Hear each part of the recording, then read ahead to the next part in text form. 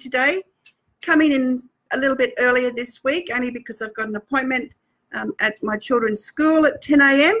But today I wanted to talk about something that I see a lot on in Facebook groups for bloggers, and that is asking the question, should I niche down for my blog?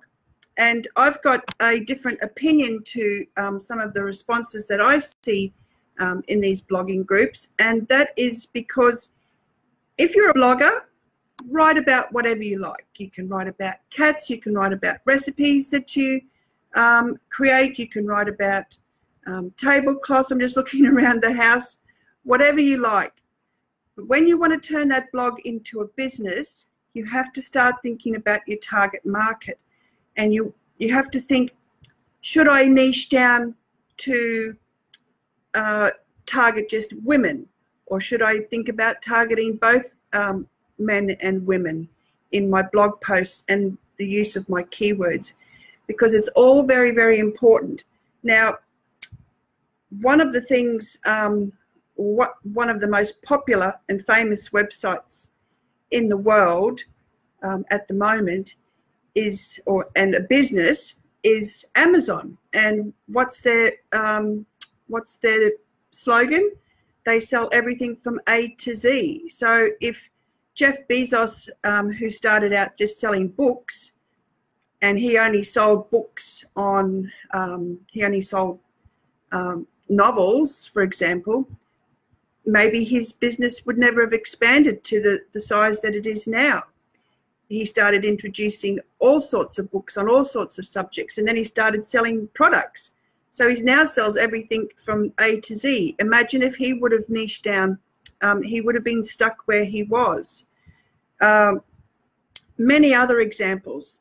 If you're a fashion blogger, for example, and your target market is women's fashion, you really have only got one demographic in mind, and that's a woman. But if you're a fashion blogger who's offering styling advice for men as well, well, you wouldn't niche down to just women. Your target market would be people who are interested in fashion. And just before I came on here, I checked out the Vogue.com website, and some of the categories that they've got on their website include fashion, beauty, bridal, culture, celebrity fashion, Vogue living, and Miss Vogue. So they're covering all their bases there. They're even including bridal. So you wouldn't even think about Vogue going into the bridal industry. They're just a fashion, an iconic fashion brand, I suppose. So if fashion is something that you want to blog about and create products to sell, you've got to think about a wider market. And also a couple of other examples, people who talk about spirituality and the law of attraction. You know, if you just specify that you're talking about manifesting money, well, then you're missing out on manifesting health, manifesting relationships, manifesting personal growth. So you have to try and think of an overarching theme for your blog business so that you're not going to miss out on other potential sales if you niche down too much. Another example was one of my favorite websites called Tiny Buddha, and this woman has so many categories. There was just so many to write out, but her slogan is simple wisdom for complex lives.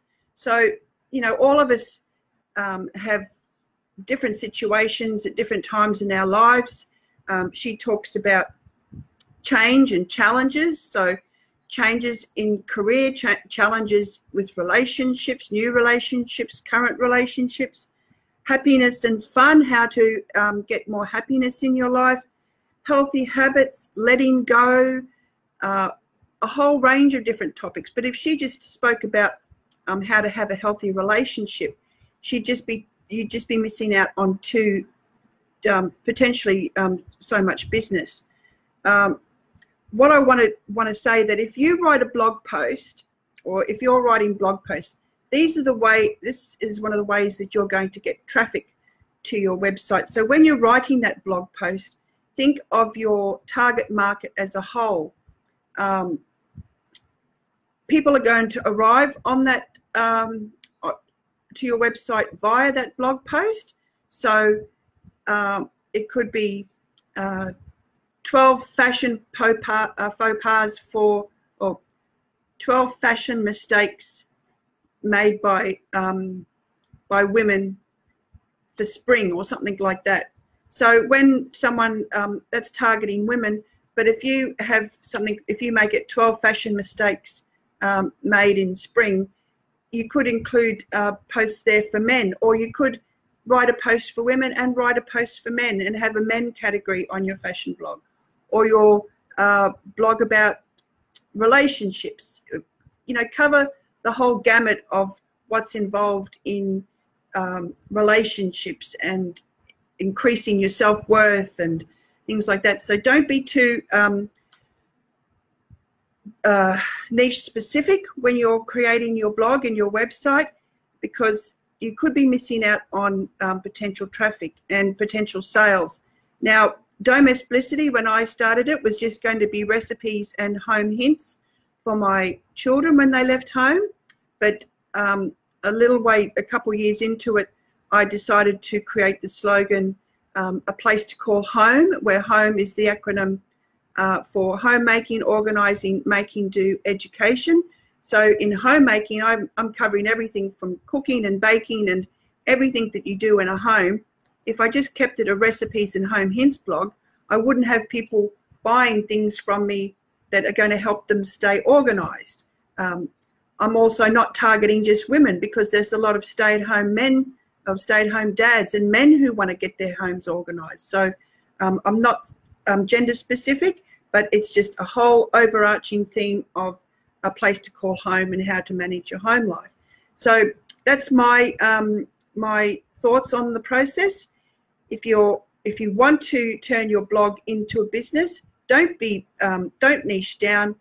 Be as broad as you can to cover all of the potential customers and clients that potentially come your way, and you'll be fine. So if you want to know more about this, you can always book a free 30-minute assessment call with me, and we can discuss what your blog is, who your target market is, and how you can then create content and plan your content based around this. So I hope that's answered your question, and I will see you all again next week for another episode of the weekly Q&A.